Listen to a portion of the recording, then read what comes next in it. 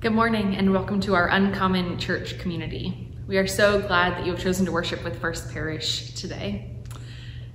When you worship with First Parish, we hope three things for you: that you would experience God, that you would get to know your neighbor a little bit better, and that you would leave this time inspired to live a life of love. If you are joining us live on Sunday, June 6th, we hope that you will chat with us on Facebook or on YouTube. And if you are joining us at a later time, we hope that you will be in touch with us. Feel free to text or call the church phone at 207-846-3773 or visit our website at firstparishyarmouth.org to get to know us a little bit better. When we gather for worship at First Parish, we recognize that every person we meet provides us with an opportunity to know God more fully. I invite you at this time to greet those around you with the peace of Christ. If you're watching by yourself, send someone a text or an email or make a phone call later to let someone else know you see them. The peace of Christ be with you. A few announcements as we begin worship today. First, we'll hear from Peg DeBron, the clerk of First Parish Council, with the call to the 2021 annual meeting.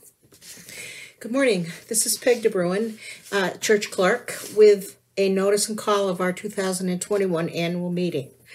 The annual meeting of the First Parish Congregational Church, United Church of Christ of Yarmouth, Maine, has been called for Sunday, June 13th at 10 a.m. using Zoom video conferencing to consider action on the following. Article 1. Presentation, discussion, and action on the reports of the various offices, boards, and call-based ministry groups. Article 2, presentation, discussion, and action on the proposed 2021-2022 fiscal year budget. Article 3, presentation, discussion, and action on the report of the nominating committee and church council on the proposed slate of church officers, council members, deacons, and trustees to serve through the 2021-2022 fiscal year. Thank you. The 2021 annual report has been distributed digitally to the entire congregation, and printed copies have been sent to those with limited access to digital resources. New church directories have also been sent to the entire congregation. Keep checking your mail for these important documents and be in touch with us by phone or email if you have any questions. If there is an error with your address or phone number listed in the directory, please send updated information via email to fpcc@firstparishyarmouth.org. We will be hosting 2 budget Q&A sessions ahead of the annual meeting regarding the proposed budget for the 2021-2022 fiscal year. The first session is today, Sunday, June 6th, and the second session is on Tuesday, June 8th at 7 p.m. To access the Zoom information, please contact Jamie. And so we begin. I invite you to take a deep breath and to center yourself. Let us be the church at worship.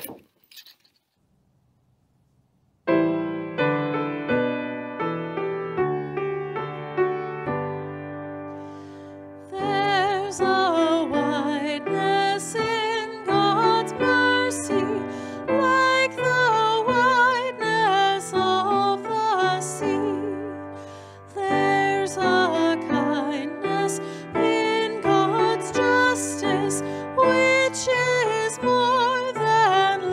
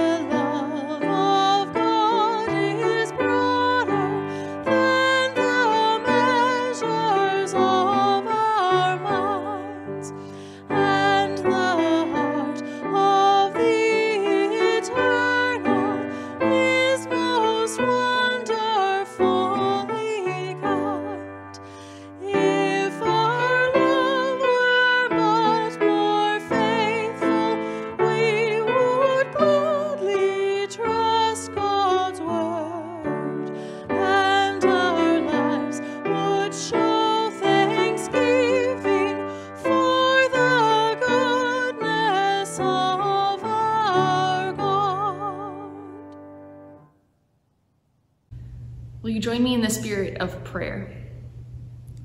Holy One, still us this day to encounter your presence in our worship and in the world. Ready us to hear your voice as it speaks to us in ways that are sometimes dramatic, often ordinary, and always meaningful. Remind us that we are seen as one of your beloved children, and help us to see you in one another, especially in those whom we sometimes in busyness or in pride overlook. Amen.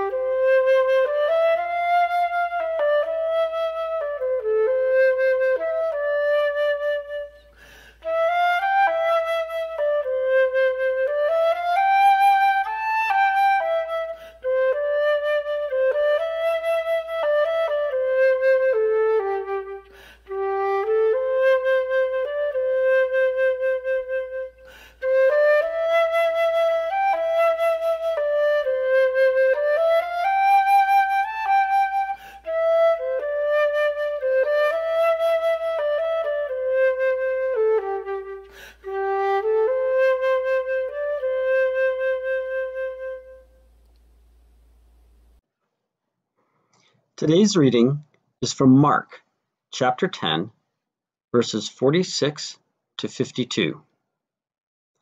Jesus and his disciples are on their way to Jerusalem for what is about to be Jesus' grand entrance, which we celebrate as Palm Sunday. In this last story of his miracles before the Palm Sunday story, we find Jesus granting sight to the blind man, Bartimaeus. I love the words in this translation. Jesus does not claim to have healed Bartimaeus. Rather, it is Bartimaeus' faith that has healed him. This is the reading.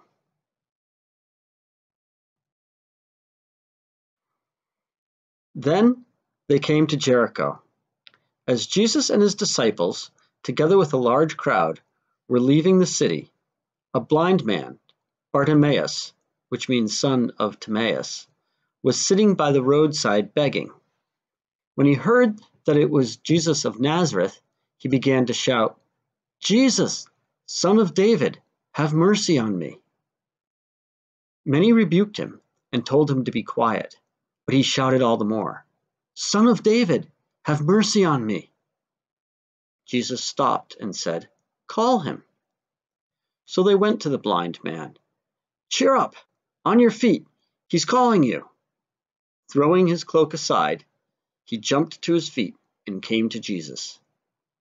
"What do you want me to do for you?" Jesus asked him. The blind man said, "Rabbi, I want to see." "Go," said Jesus. "Your faith has healed you." Immediately he received his sight and followed Jesus along the road. Seen, heard, known, and loved. There are a few things that every human craves: to be seen, heard, known, and loved as exactly how you are.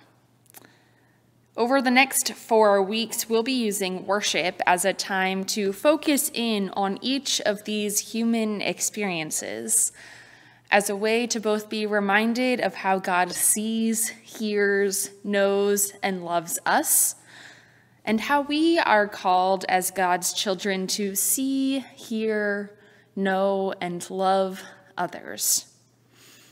So our emphasis today is on being seen. I see you. Our scripture tells the story of Bartimaeus, a blind beggar who is sitting beside the road.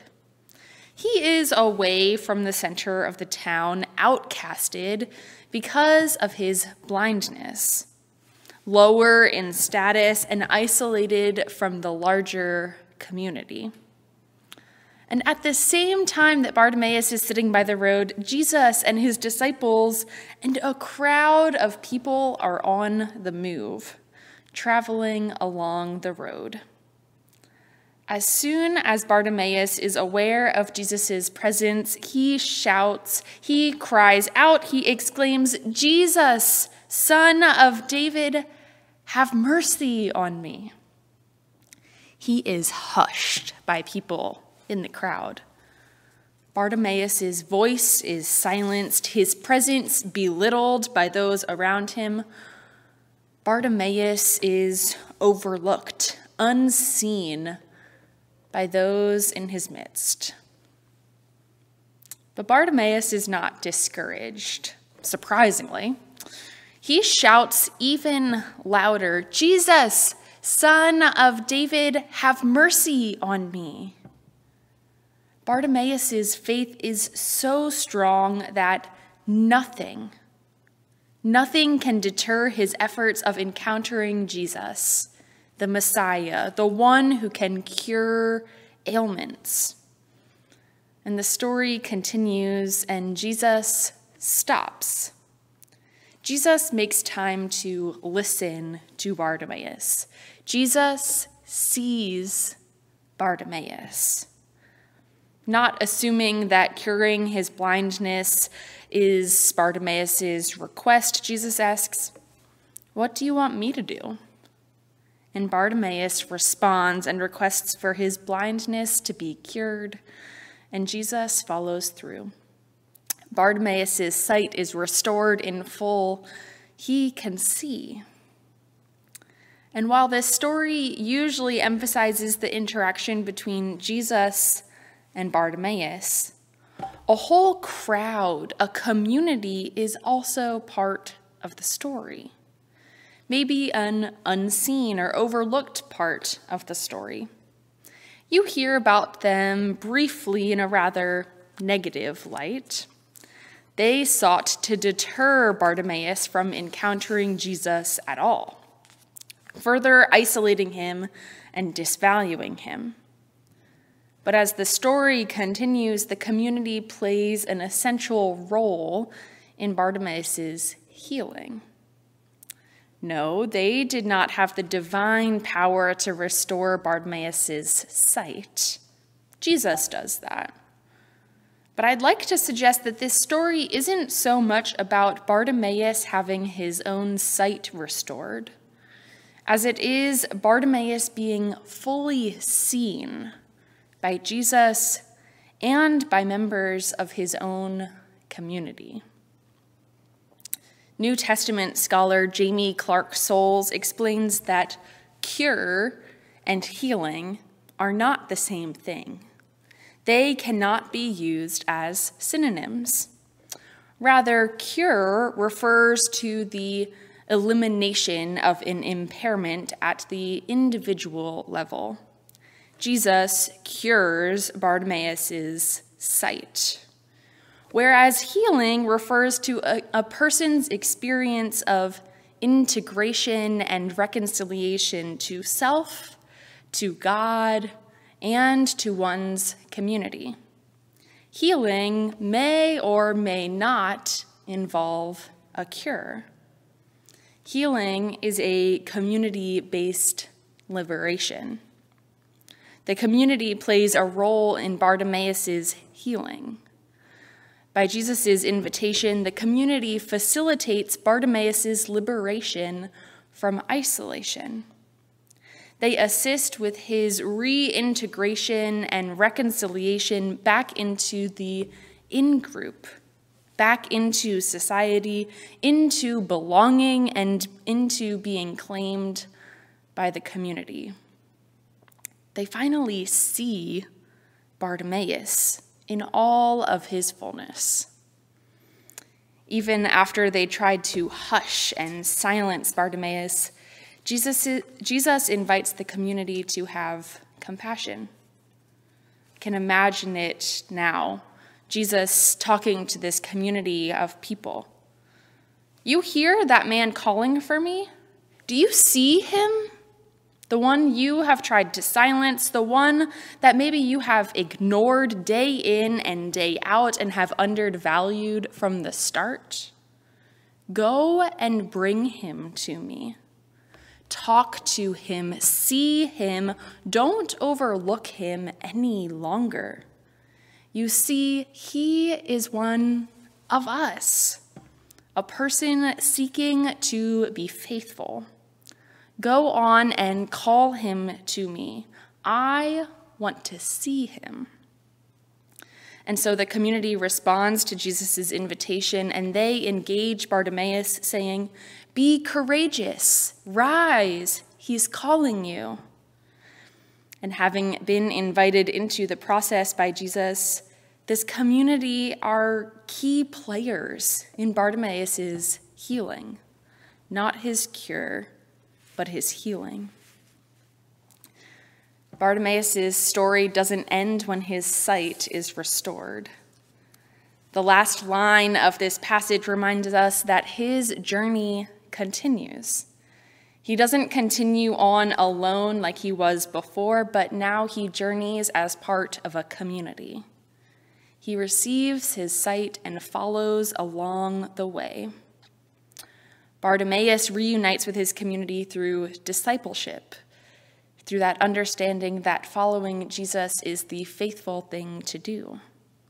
No longer is he isolated on the side of the road. No longer is he hushed or overlooked by the community. He is seen. This crowd of disciples that responded to Jesus' invitation to show compassion, they become his community. They see Bartimaeus in his full humanity, now as brother instead of other. So friends, healing is a communal act. God's transformative and liberative healing is a communal act. And this healing process is just that. It's a process. It takes time, requires intentionality. It tests our patience. It prioritizes forgiveness and reconciliation. The systemic pains and injustices of our society plead for healing. They cry out for healing that involves a whole community. Our participation in healing makes us take time and space to be intentional about what we say and what we do. Communal acts of healing require people to be patient with each other, to take time to listen and respond with compassion for our neighbor and their perspectives. Healing requires that we pay attention to the Bartimaeuses of our world, those who are isolated, oppressed, silenced, hurting, and cast aside. For they too are part of God's beloved community, the body of Christ. So how is it that we will participate in the communal act of healing that God calls us to?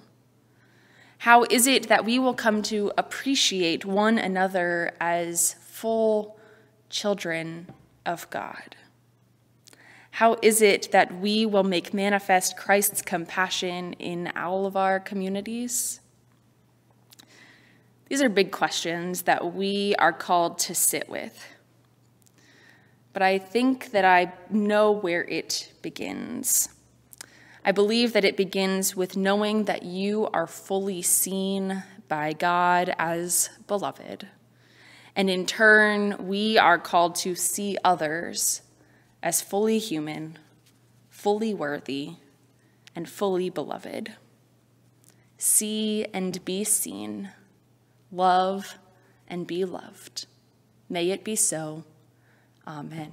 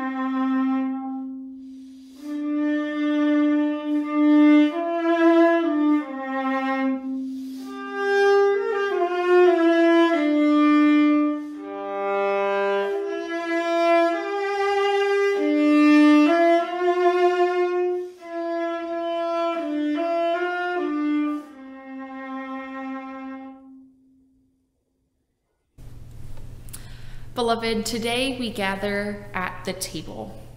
We come from many places, differing in age, differing in background, differing in orientation, politics, and perspective. As we come together around the table, we discover that our differences are not something that we just tolerate, but that our differences are indeed a blessing. The more difference that we bring and share with one another, the more fully we experience the presence of the sacred in our midst. So come, children of God, just as you are. Wherever you are on this journey of life, you are welcome here. Here in this place, here in this community, here at this table. Come, children of God, come and remember. We remember the stories that Jesus' friends tell. Stories of bread broken and shared, feeding a multitude of people gathered. Stories of being gathered together, enemies and friends, around tables, simple tables for meals. Stories of unlikely guests revealing the face of the sacred. They say that it was on the night of both celebration and betrayal that Jesus took the bread left over on the table. He blessed it and he broke it, reminding them that in this breaking of the bread is when we become whole. In losing our lives, we find them, and in serving, we are served. As the grain scattered becomes one in the loaf, when we eat this bread, we become one with one another. They say that he also took the cup. He poured it out and shared it with his friends, remembering with them. The life-giving breath even now pouring a rhythm through our veins, the breath of life from whence we come, the breath that precedes and follows all that we can see. As the grapes find life in the vine, when we drink this cup, we become one with the source of life itself. And so we pray together. Come, Holy Spirit, come. Bless this bread and bless this fruit of the vine. Bless all of us in our eating and drinking, that our eyes might be open, that we might see the risen Christ in our midst and indeed in one another. Come, Holy Spirit, come. Amen. Beloved, the gifts of God are prepared for the people of God, so let us share them. This is the bread of life, broken for you. This is the cup of love poured out for you.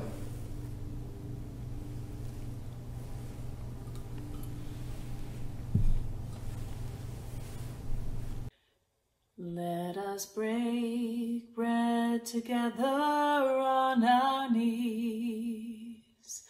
Let us break bread together on our knees.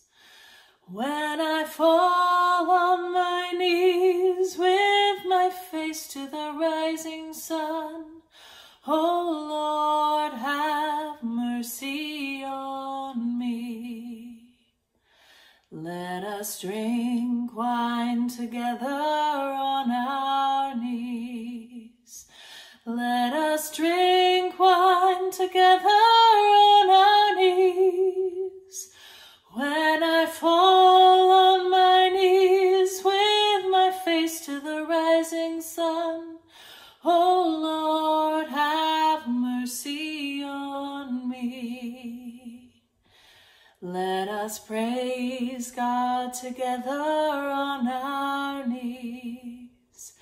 Let us praise God together on our knees. When I fall on my knees with my face to the rising sun, oh Lord, have mercy on me. Let us pray. God, we give you thanks that you have refreshed us at your table by granting us the presence of Christ. Strengthen our faith, increase our love for one another, and send us forth into the world in courage and in peace, rejoicing in the power of your Holy Spirit. Amen.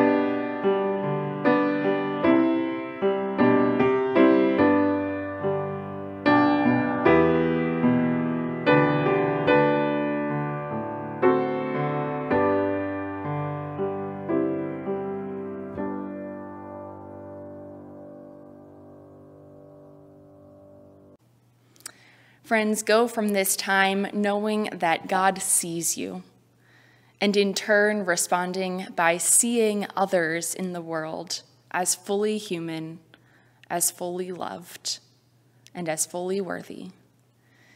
Go and see and be seen. Go to love and be loved. Amen.